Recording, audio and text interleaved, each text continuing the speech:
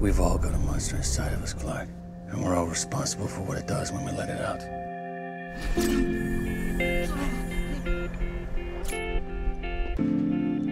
not that monster.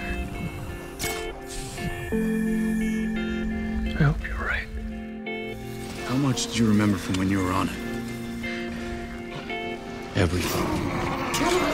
I need to face what I've done. Then let's face it. Together. I can't fight it. Yes, you can. We can. The world's been trying to turn me into a monster for as long as I can remember. Get stomped round, guy on up, no time. Grounders don't give up. We fight. Either you get up and we fight this, or you crawl away and die alone like a coward.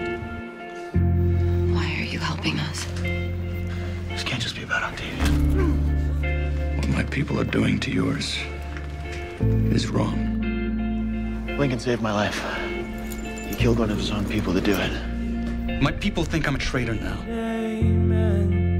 These are your people. Not anymore. Your people need you. You are my people. You're not put any more co-op. But you know not be like one come no way. There can't be an us or them if we want to survive. You're being naive. Those people aren't like you, Lincoln. They're using you. Look at that nice grounder and his uniform. I think it proves we can live together. It does. You don't belong here. You have to find hope somewhere. Why are you here, Indra? Because you are also Tree Crew.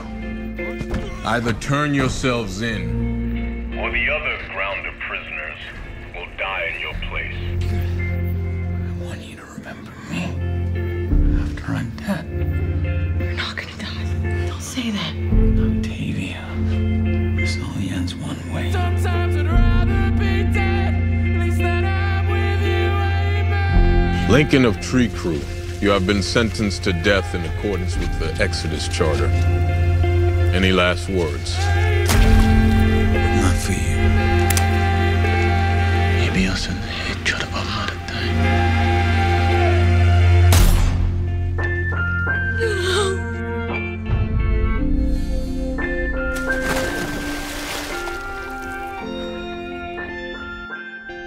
Goodbye, Lincoln.